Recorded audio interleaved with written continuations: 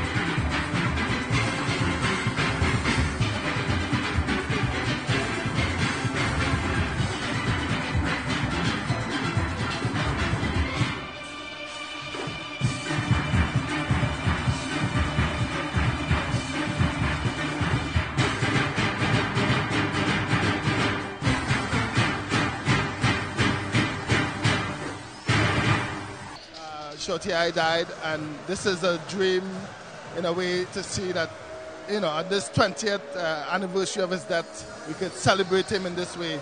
And soca music, you know, the creation of soca music and his intention was to unite Trinidad and Tobago, and we are really proud of Nyla that she could.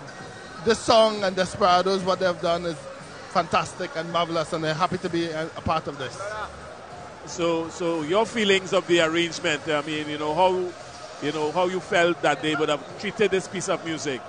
Wow, this was excellent. It was well executed, and I mean, it's the response from the audience that speaks for itself. Yes, I think the significance of this performance for me and for us as a family is significant, and I really, really want to thank Despers for making this choice, and I want to congratulate Nyla on this fantastic piece of work, and I want to we are honored as a family to have him remembered at this, especially this year. Makes it 20 years since his passing, you know. Wow. So it's an honor. We are humbled and honored. The whole of Trinidad and the world who is watching on from the 10th to the 12th of July this year. The 12th of July is like the actual date when he died, and we're going to have a huge celebration in Piparo on the Blackman Ranch, and you're all welcome. I feel amazing. I thought that Desperados did an exceptional job of this rendition. Like, it was fantastic. The energy was up. The crowd's energy was up, and I was just intertwined. So I'm really proud of what happened here tonight. And when you did this song, did you envision anything like this? Well, I always wanted to have my songs be played in Panorama. Culture is very important to me, and I always want to be a part of something cultural. You know, it's one thing, you sing songs and you do perform in all effects, but it's another thing when you're part of and integrated in culture, and not just the partying that comes with Carnival, So, yeah. So when you composing now, are you now composing with the pan in mind? Sometimes, yeah, because a pan melody is always a lot more melodious than a non-pan melody. So the melodious melodies are the ones that sticks in your head faster. So it's just a little trick that my old pan tutor told me, Pan melodies stick more. Yeah. And I recognize with pan, they always have a kind of vamp, so, and then you catch that, so like, the woman on the bass pump, so things that they can develop and make things happen with the music itself. Definitely. All right, so thank you very much, Nyla. Congratulations and a job well done. Thank you so much. Keep up the good work. I know we may see you again later on because band number 11 is also playing your song. Yes. Yes. I will be here later. We'll see in what capacity, but you will see me again. Okay, then. Thank you very much. Thank we have the man of the moment.